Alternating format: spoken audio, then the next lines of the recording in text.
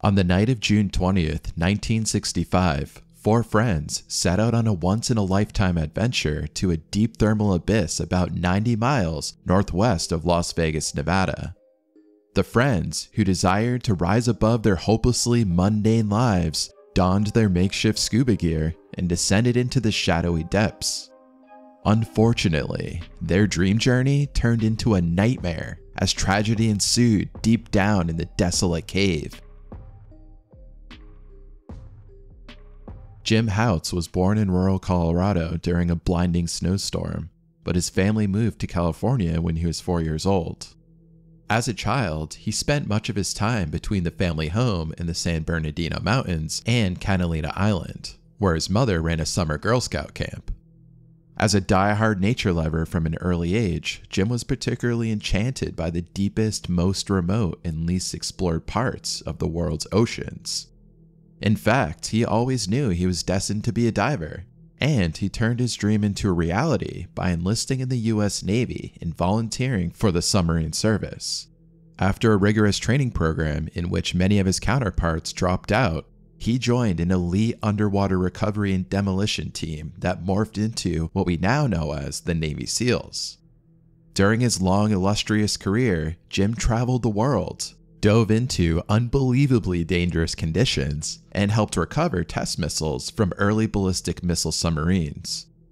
Jim eventually had his fill of military life and retired in the mid-60s, but he wasn't about to hang up his gear and spend his golden years of diving just playing shuffleboard. Instead, he set out to challenge himself by exploring the most dangerous, uncharted underwater cave systems that he could find. By some accounts, he was only one of a handful of divers capable of undertaking such an ambitious endeavor and making it out of the world's most dangerous caves alive. By then, Jim had known about Devil's Hole for years, but it became a far bigger priority for him after he left the Navy. He heard rumors that it plunged down to more than 400 feet into the earth, but he always suspected it was far deeper and more complex than anyone had ever even imagined. A number of expeditions had set out to map Devil's Hole to its depths.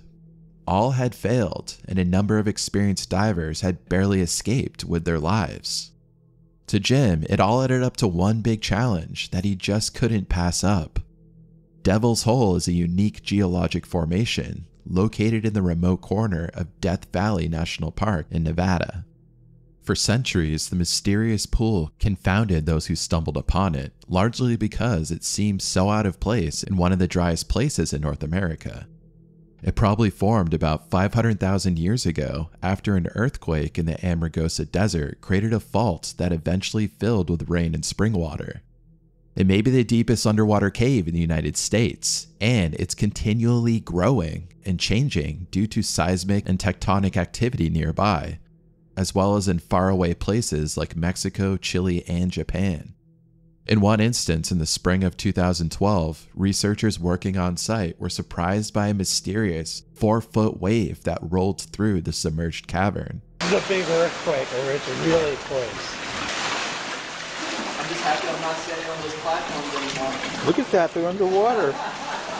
They were equally surprised to learn that it had been caused by a 7.4 magnitude earthquake in Oaxaca, Mexico, approximately 2,000 miles away.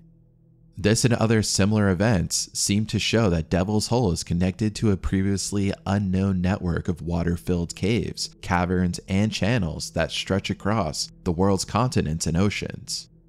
Devil's Hole is only recognizable by a small warm water pool shimmering in a small fissure in the jagged rock.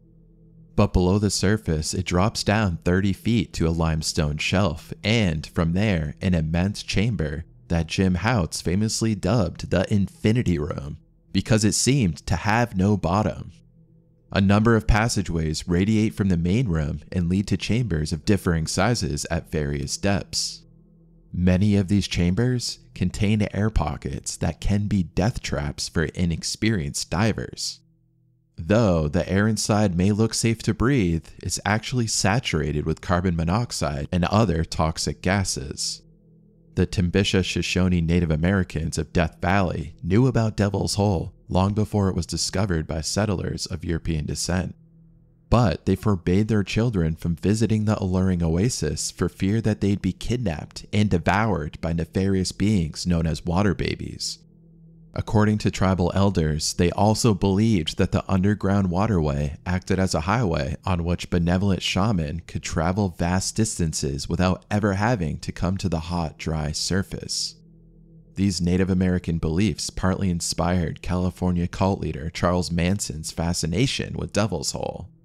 He apparently thought it was a portal to the afterlife, and that it would be a perfect place to ride out the impending apocalypse with his followers in relative safety. Native American legends and doomsday predictions aside, Devil's Hole is home to one of the world's most endangered species of fish. The 1-inch devil's fish hole pupfish is only found in Devil's Hole, and only in the upper 50 feet of the pool.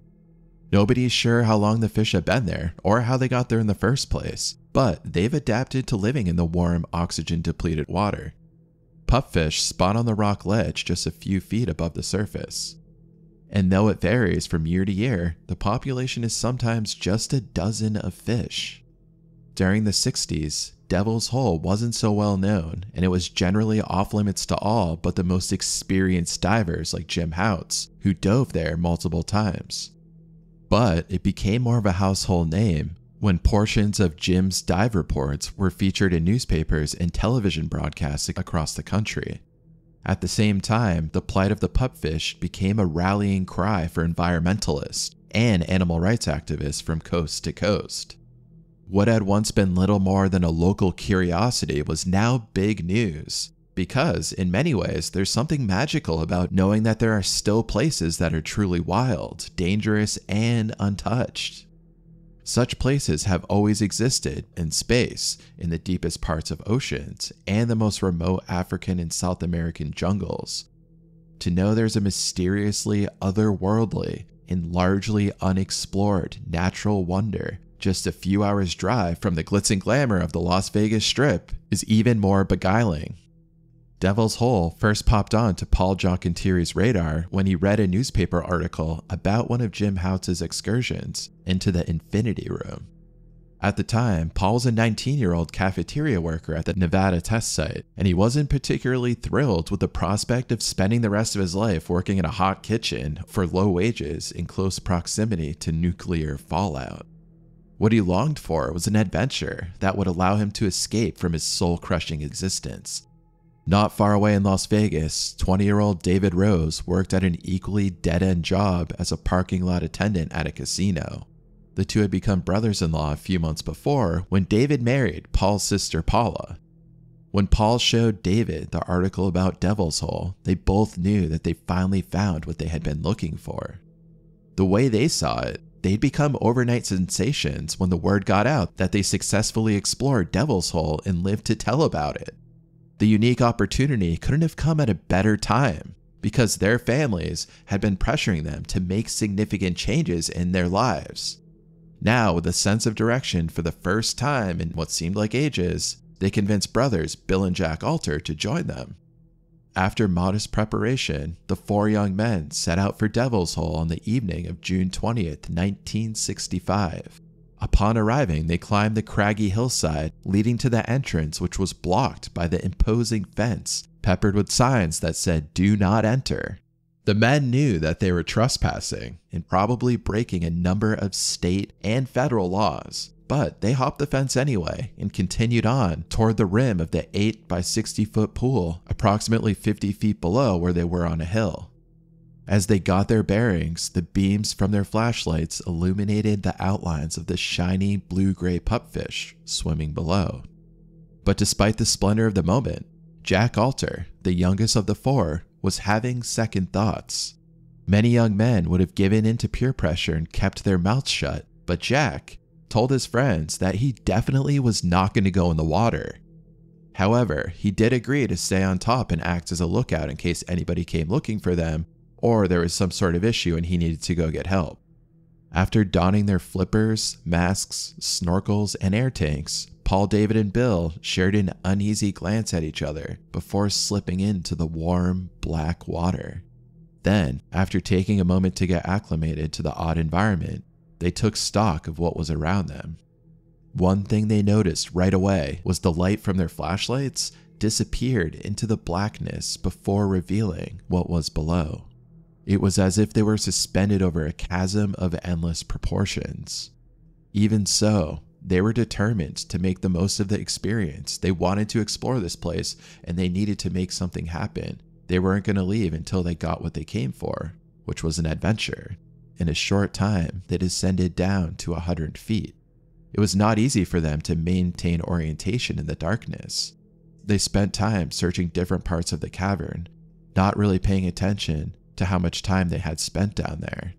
Also, maintaining orientation in the darkness was really hard. They didn't really know which way they were going, if they were going up or down or wherever. They had no dive line to guide them back out.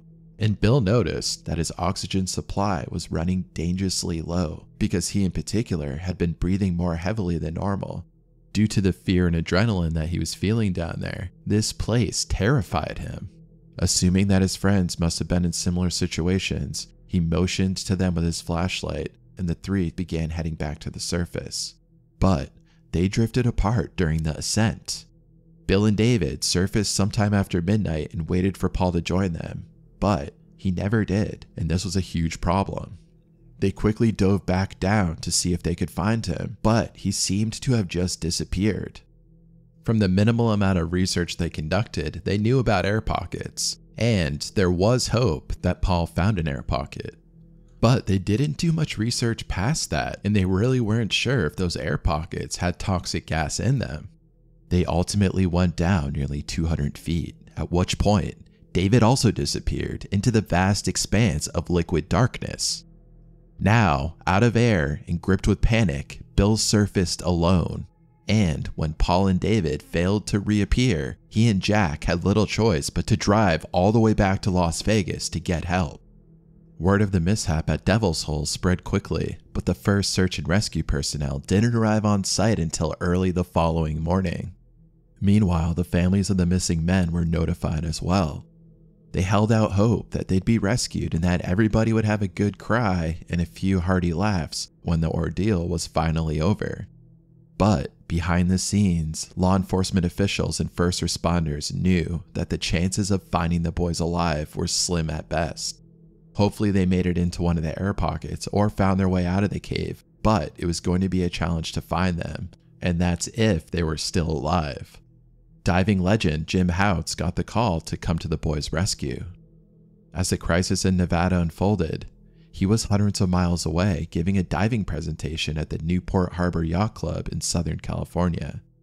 During his talk, Jim was interrupted and discreetly informed that a representative from the federal government was on the phone, and that there was a matter of grave importance that required his specialized skills and immediate attention. After apologizing to his curious audience, Jim learned of the circumstances surrounding the disappearance of the two men at Devil's Hole. But what the caller really wanted to know was if they might still be alive bidding their time in an air-filled chamber just below the surface. Jim said that the men could still be alive, and after making a few phone calls, he was able to get together a team of 4 expert divers who were willing to help and risk their lives in this rescue attempt.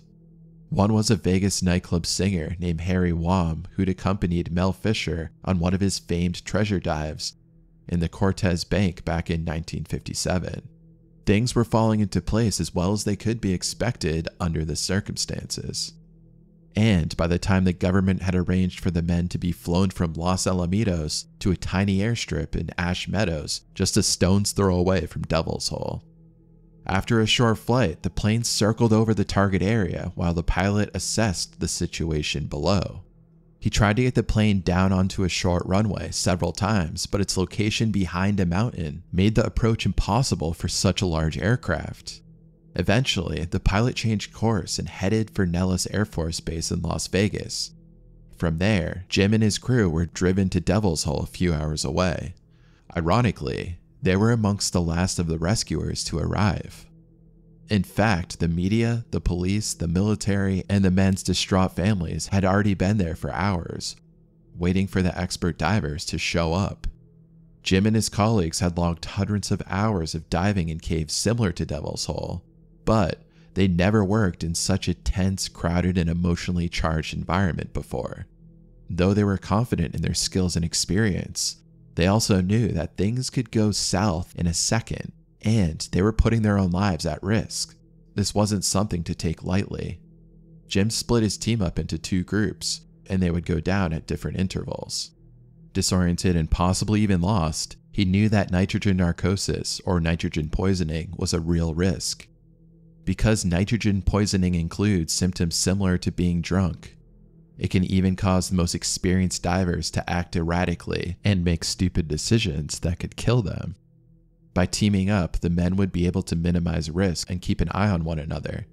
Now, as anxious onlookers peered down from the craggy outcroppings above, Jim and his team began descending into the infinity room. Shortly into the dive, Jim found a mask, a snorkel, and a flashlight on a ledge just 100 feet down. A noticeable hush fell over the crowd when he broke the surface with the gear, but it didn't necessarily mean that one or both of the men were dead. In fact, these items could have been left intentionally to lead rescuers to their location. If so, they could still be alive in an air-filled chamber not far away. But if this was the case, they were running out of time. Meanwhile, the men's friends and family tried to maintain composure. But Paula Giancontieri, Paul's sister and David Rose's new wife, broke down in tears. Jim and the team made a number of additional dives down to 320 feet, but they never saw the men, and the search and rescue mission was eventually called off. Even now, no one knows exactly what happened to Paul Giancontieri and David Rose, or how deep the infinity room at Devil's Hole actually goes. Security at Devil's Hole has increased significantly since Paul and David disappeared, not only to prevent amateur divers and careless thrill seekers from suffering similar fates, but to protect the pupfish. During one of his many dives at Devil's Hole, Jim Houtz and a partner dropped a weighted line from the surface down past the 900-foot mark and never made contact with the bottom. That's all I have for you today, and I appreciate you watching until the end. If you found this story both fascinating and heartbreaking, be sure to show some love to the like button and subscribe to the channel for more stories like this one. I hope to see you at the next one.